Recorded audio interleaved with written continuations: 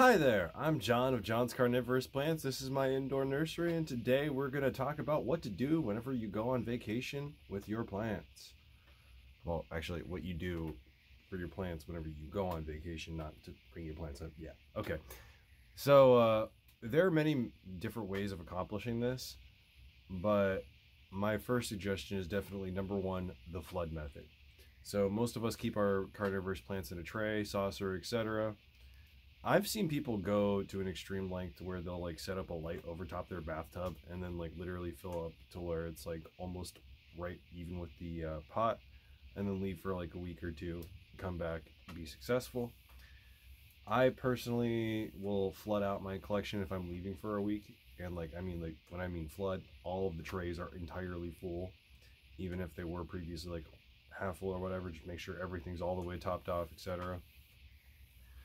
You generally can get away if like you're using a 1020 tray like this, or like you have a deep enough saucer or something. You can get away with about a week away over flooding the plant.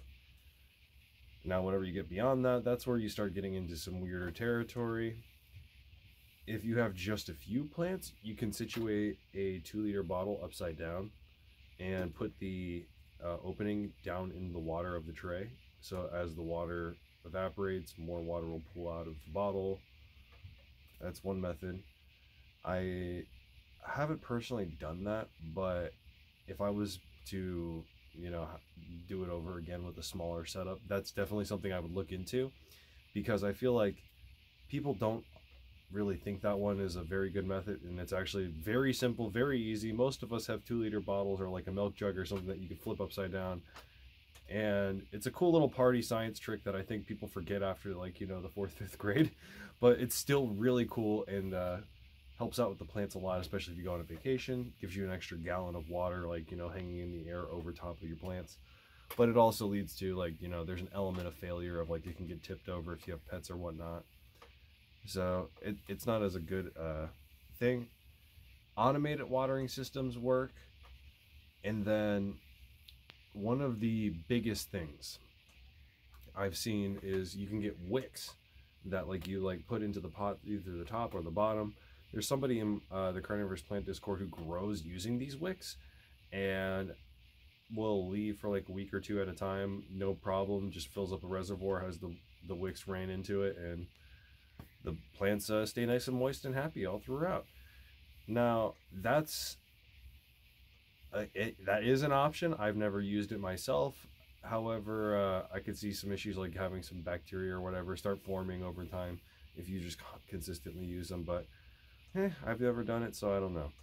But I thought I'd at least throw that out there for you. And then last but not least, anytime you go on vacation, make sure your setup is not going to have huge temperature swings. So make sure the air conditioner's on if it's still in the summer. Make sure heat's still on if it's in the winter.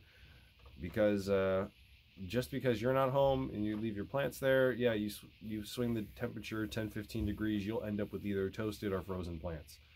And they're not going to like that too much. Now, this was a pretty short, sweet video. There wasn't really much for me to add to this matter, just because it's either flood them out, have a wick, or some kind of jug system or something, or automatic system to keep them well watered.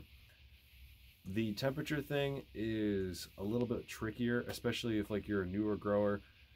People eventually higher end setups like this, you eventually get to a point where you'll have controllers and stuff to where your Wi-Fi, you'll have Wi-Fi capability to where you can see the temperature whenever or wherever you're at in the world. So that can help out a little bit, but for someone just starting, it's kind of one of those things. You just gotta try to keep things as normal as possible.